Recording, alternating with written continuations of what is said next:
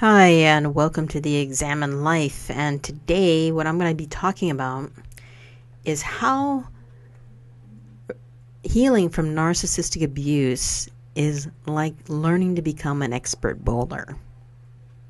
What? Yeah, I know that seems a little bit odd, but before we get started, please subscribe and click on the little bell down next to the subscribe button so that you can get notifications when I put up more videos. And I was hoping to do more videos more frequently, and I'm just having a hard time finding the time to do them. But anyways, let's get right into the topic. Okay, so how is it that, how did I come to the conclusion or the idea that recovering from narcissistic abuse is a lot like learning to become an expert bowler? Well, let me explain. The first thing that both of these things have in common is that they're like onions in that they have layers. And when I initially and the thing is that initially when we come into the knowledge of that we've been abused by a narcissist, or we've had PTSD or things like that, those terms that keep coming up, we are oblivious. We're oblivious. We're in denial. We're caught up in cognitive dissonance. That there's more to what we're experiencing, and we don't. That's how we became part of the flying monkey group, and we wanted to stay a part of that flying monkey group. But at the same time, when the cognitive dissonance finally hit us, and we realized that, we're now the outsider because the narcissist put us on the outside, and the smear campaign and the discard and all that business. All of a sudden that was a wake-up call to us to wake up to the fact that there was more to all of it than what we thought it was.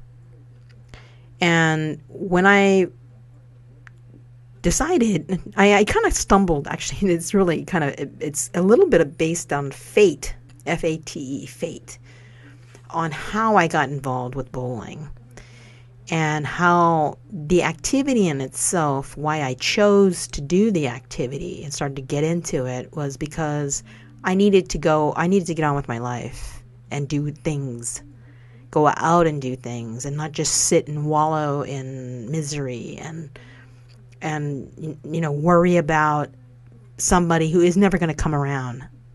They're never going to come around, and that's in terms of seeing things differently, because they're kings in their little world, and the people who are their subjects, their little flying monkeys, prop them up. Unless a king has subjects, then they're not really a king, except they're just a bunch of delusional people, and who think they have power, and really they only have the power that we give them. And when you realize and you start to wake up to the fact that you're throwing your energy and your time down a lane that is just absorbing you, and it will never really give you anything in return, I kind of had to come to those terms myself. Now, the bowling, how it comes into it is that, as I said, my objective was to move in a different direction and just do something that was pleasurable. And, of all of the activities that I had done in my life, I hadn't done bowling since I was a kid. And a lot of people just kind of think, they dismiss it and as some kind of, oh, well, we'll just go down to the bowling alley and grab some balls and throw them down the lane and see how things go, right? You hope for the best. You throw it down the lane and then you hope for the best. Well, the interesting thing was when I initially decided to go bowling, it was the same idea. I was oblivious to what goes really into how people become pro bowlers. I'm thinking, how does a person become pro bowler, and why would they want to? And so I didn't put a lot of thought into it, and that kind of is like the beginning of when you're in the relationship with, or how should I say, coming out of the relationship with the narcissist, and you're just totally oblivious that that you've just been put through the ringer, and that you possibly have PTSD or CPTSD, which is a complex post-traumatic stress disorder. Okay, and you don't know anything about any of this. You just know that you've been discarded. You have a broken heart, and possibly your reputation has been destroyed by this person, and you're just oblivious, and you're sort of kicked out onto the street, and where do you go from there, right? So one day, me and this friend of mine, I told her, I want to go bowling. I just had this little hankering to go bowling, and because I hadn't done it for so many years, and I did it when I was a kid, and I didn't have any negativity about the whole experience. I never had any problem with bowling. It was a lot of fun when I did it when I was a kid. So, I had a good association with it in that regard. But I didn't know a lot about the sport, and so my understanding was, you go to the bowling alley, you find a ball there, and you throw it down the lane, right? Knock over some pins, and you're good to go. Well, so that's what I did. We went to the bowling alley. I walked in, and I saw a whole bunch of these what they call it, house balls, and they're basically I'm not sure if they're just urethane balls or if they're plastic. They could be one or the other. But the more modern bowling alleys have color coding balls, meaning that all the balls that are like, say, 13 pounds are blue, 14 pounds are dark purple, 10-pound balls are maybe red, that kind of thing. So it's more color coded. But I felt in the middle, like a 10-pound ball would be appropriate for myself. So I kind of searched around for 11 and 10-pound balls. But the problem was that now that I'm an adult and sort of on the heavy side, actually, my fingers are actually kind of big. So finding a ball that I could lift easily and have my fingers appropriately fit the ball was a challenge. So I went from every ball to finally I realized, all the red balls are 10 pounds. So those are the best ones, right? But I couldn't find any ones that would fit my fingers properly. So I ended up having to do a 12-pound ball, which was too heavy for me. But you settle for what you have and what you can do based on the conditions that you're in, right? So I get this 12-pound ball, and I start bowling with it, and it's really very hard to control. I mean, I didn't realize, that just a pound or two could really make that much of a difference, but it really does. And so I did my best, though, trying to get that ball down the lane, and I did okay the first time. It definitely didn't break 100, but I struggled. A lot of it went into the gutter, but I already knew that the ball itself didn't feel right, and I didn't really have any choices. So I ended up settling. And then I kind of realized, in retrospect, I was like, that's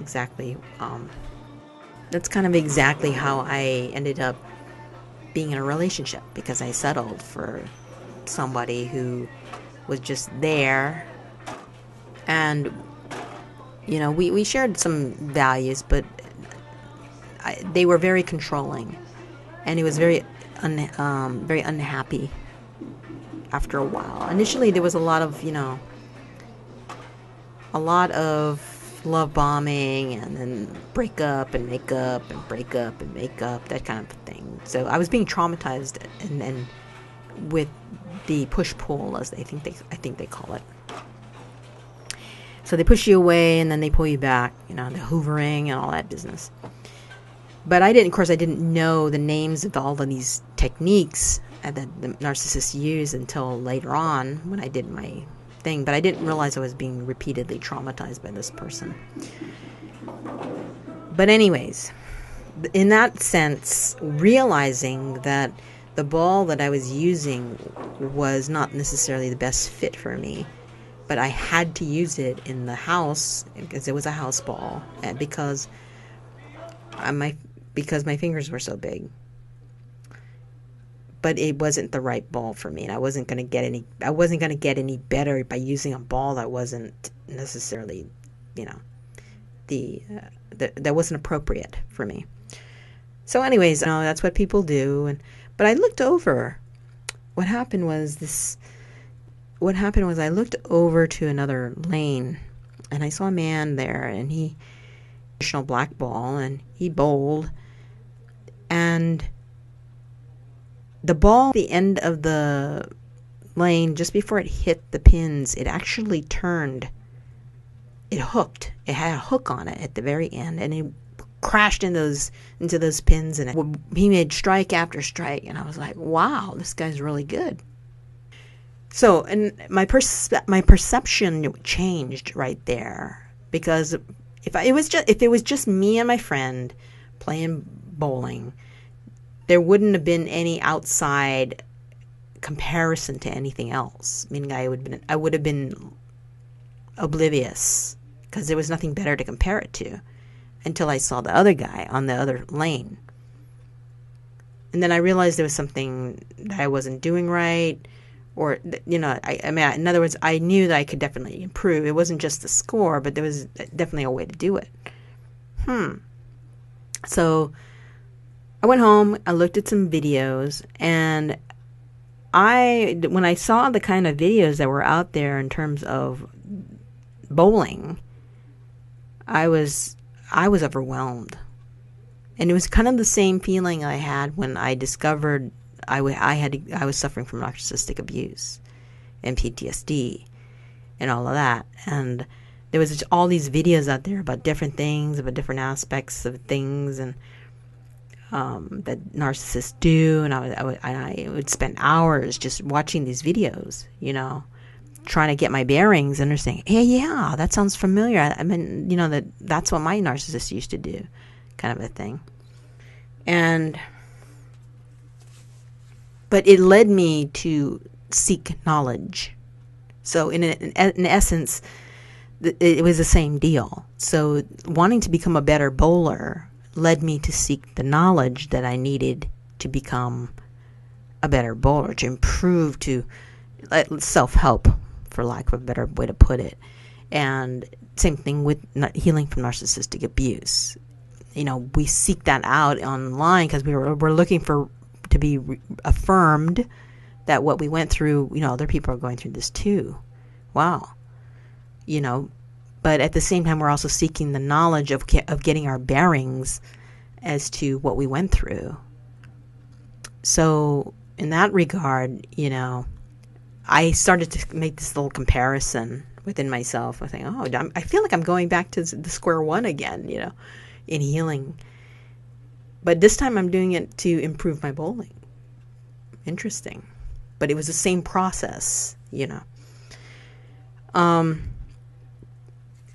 So as I looked more into the bowling process of how they do what they do, and how do you get, how do you learn how to do all those multiple strikes and get perfect games and such. And, it was like opening a can of worms. Same thing with understanding narcissistic abuse. It's like opening a can of worms. I mean, there's just so much stuff that you need to shift your paradigm and, open your mind to the fact that some people are capable of doing negative things. And why would they do it? Maybe they just do it because that's who they are. To fathom that. So we're in the same situation. I was in the same situation with the bowling, And anyways, so I thought, well, if I'm going to take after I saw all these videos, I didn't go really that deep into it, but I definitely knew after watching some videos that I needed to get, if I was going to take it seriously, I needed to get a proper equipment. And those house balls weren't going to do it. So I went down to, but at the same time, wasn't going to spend, bowling balls can be pretty expensive. But I didn't know, how do I buy a bowling ball? Surely the ones that the pros use are very expensive, and must be something about them that, that's unique, right?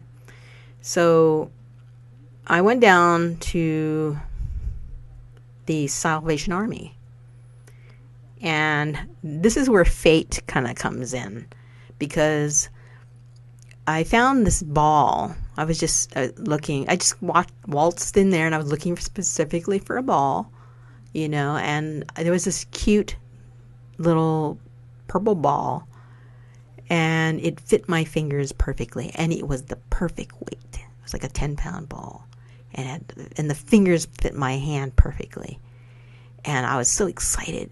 And I just did a little. I swung the ball in the store, I was about to roll it just to get a feel for it. And I said, wow, this is perfect. This is the perfect weight, and the fingers are just perfect. Wow. And it came with its own little bag and everything. See, this is the ball right here. And the bag is here too. And the best thing about it was, they were having a 50% off sale. So the ball and the bag together was like $8. And so when I took it to the cashier, they said, "Oh, we have 50% off today on everything." So I got it for $4. For $4, I got a bag and a ball. So that was kind of like fate in the sense that somebody out there who owned this ball, probably a woman, decided to give up on bowling. And so it led to her giving the ball up so that I could get it. So I kind of took that, I could get it at the price that was right for me. And everything about that whole situation was just perfect. It was like a little romance. It was like the perfect size ball, perfect weight, the fingers fit. It came with a little bag, perfect price, So I took it home, and I decided. Well, I was all excited, and so I took the ball. Me and my friend, we went. I said, "Hey, I got this ball," and she was like, she was so excited with me and everything. And we took this little ball and down to the bowling alley, and my game improved immediately because it was the right size, the right weight, and it was the right finger size. My game improved, and off the charts compared to what I was before the first time. And it kind of gave me a little epiphany right there, was that if you're going to take it seriously and start looking at stuff, you need to find stuff that suits you and understand your own self and your own limitations, meaning that my own limitation was that I could only really lift or swing a 10-pound ball effectively. Not an 11-pound ball, not a 12-pound ball, but a 10-pound ball. And a 9-pound ball would be too light. But I knew what my limitation was.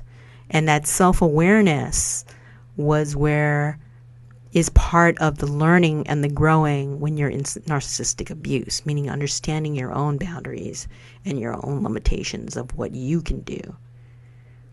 So that was really the fact that everything kind of aligned itself for me in that little ball to meet, and somebody else had to let go of that ball for me to bring it into my world. So it was rejected in one world, but it was welcomed in mine. So I was trying to, again, I took it to the bowling alley. My score definitely improved. But at the same time, I was still, fascinated with those guys who come in with the, and some of these people who are serious bowlers, they come in with these bags full of different balls. And I'm like, why do you need so many balls? I get it. Why this guy got 5 balls? And I didn't understand why. I thought, well, I only got 1 ball in my game. Why did they need so many balls? I didn't understand that. I want to just bring a little closure for this portion of this story. Right now, I've actually doubled from that first time when I used the ball. I got a feel for that ball, to where I've increased I've quadrupled, I guess you could say, my ability at the scoring. Now, I'm not bowling perfect games, not at all, but I've definitely improved maximum from what I was the first time with a ball that didn't fit me. So, a little match made in heaven.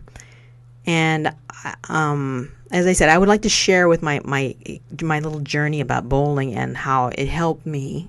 It's definitely still helping me in terms of getting self-awareness and moving and creating new memories and new experiences beyond the narcissist. And it doesn't necessarily have to be, if you're into some kind of hobby or craft or whatever, that's something that's special to you, use that as a way of moving away from the narcissist and building and bringing joy into your life. And that was something that was really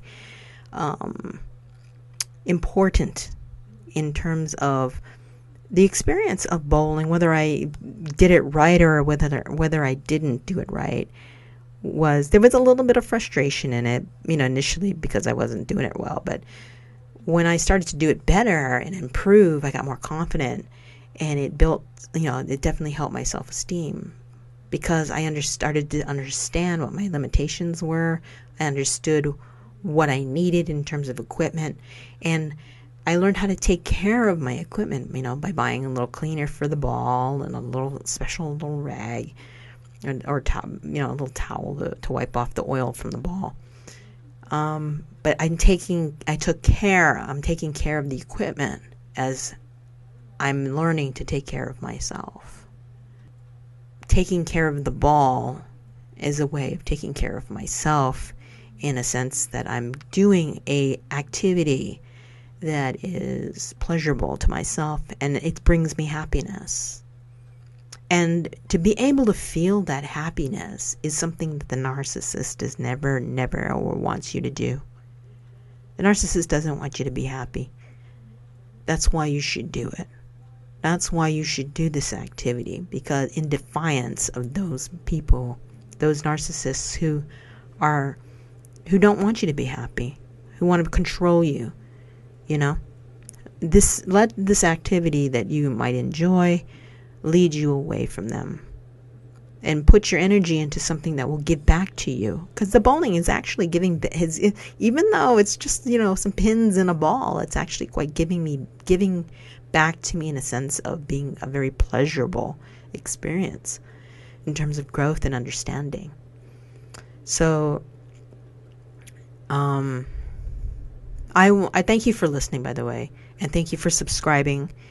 And I would like, if you are, definitely interested in hearing further on my little journey with the bowling, and as well as I will be doing some other videos, please subscribe and click on the little bell so you get notifications when I do some more videos. And I'm hoping to do more videos more frequently. I'm just need to find the time to do them.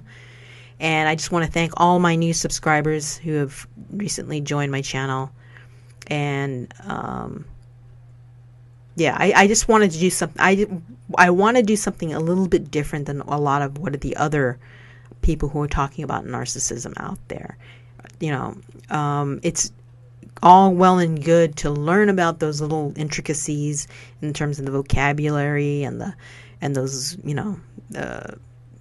the flying monkeys and the smear campaign and all that. It's all well and good to learn that, because it's very important pieces as we put the puzzles together in our heads. But it's also very important to take care of ourselves, and physically going out and doing something that fits you is very, very important. And I wanted to share that journey with you here, that what I'm doing for myself. And I encourage you to go out and do something that fits you. All right. So thanks for listening again. And this has been The Examined Life, and I look forward to talking to you in another video. All right. Adios.